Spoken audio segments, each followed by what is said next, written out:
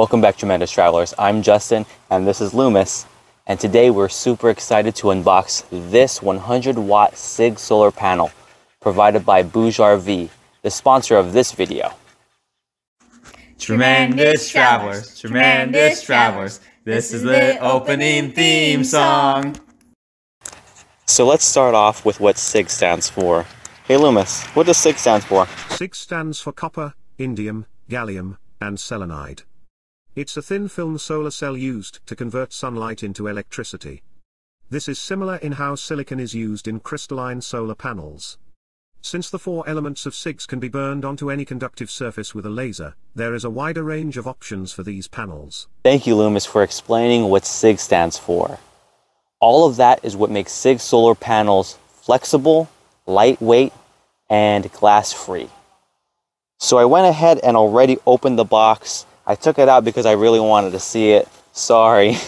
But already out of the box, it was in a full 360 like this. So that really talks to you, really speaks about how flexible this is. It's amazing. That's actually really cool. So I'm gonna go ahead and unroll it here.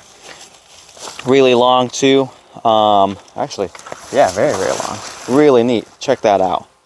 So we already talked about how flexible it was. This is pretty lightweight. So BougeRV's 100-watt solar panel, that weighs in at about 16, 17 pounds.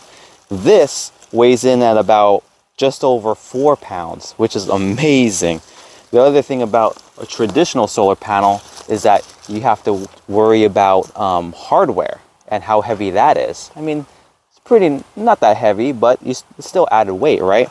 This has like 3M adhesive on the back of it, the whole back of it basically, so it can stick to the roof of your bushwhacker or any teardrop trailer because of how flexible it is.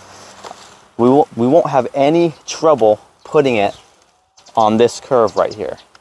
It's going to be awesome. I can't wait to put it on. All right, and talk about durability and it being glass free. We're able to do this low number and not worry about it breaking or anything like that. So that's really, really cool. All right.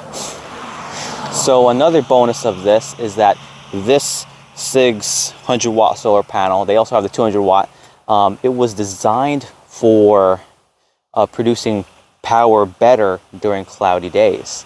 So during BougeRV's tests, during an 8-hour cloudy day, these solar panels did better.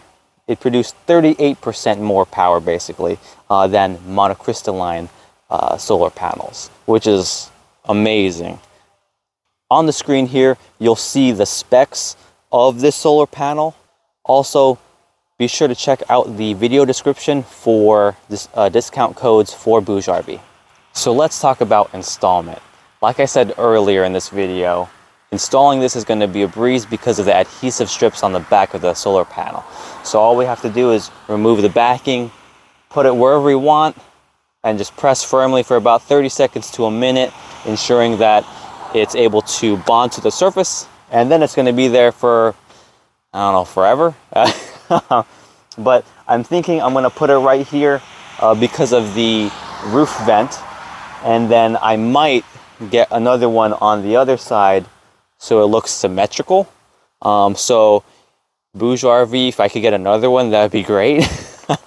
But that is the plan, to have it on this side for right now. And then these cables, I'll show you what we're going to do with the cables to hook it up to the battery. So let's talk about that real quick, huh? All right, let me bring you over there so you can see what I'm talking about. Okay, so the bushwhacker comes with this solar on the side SAE port. A lot of RVs are being installed with these, and what they don't tell you at their dealership is that for you to properly use these without messing up your batteries, is that you need a charge controller and of course the solar panel. This port is usually great for the solar panels that come with a charge controller mounted on the back of them. But in my case, I'm not going to use this port. what I'm going to do is, well, I already have it installed. I'm going to go straight to the battery, from the battery to a charge controller, and then from the charge controller to the solar panels. So as shown here, I already have the charge controller hooked up to the battery, and all I need to do is hook up the cable to there, to the solar panel. So before I hooked up the wires, my friend helped me install the panel to the trailer. Like I said earlier in the video, there was no mounting hardware to worry about because of the 4 adhesive strips. It could probably be installed with one person, but having 2 people made it much easier to install. So here's the wiring situation at the beginning. I ended up covering the wires with protective wrap and securing it to the wall.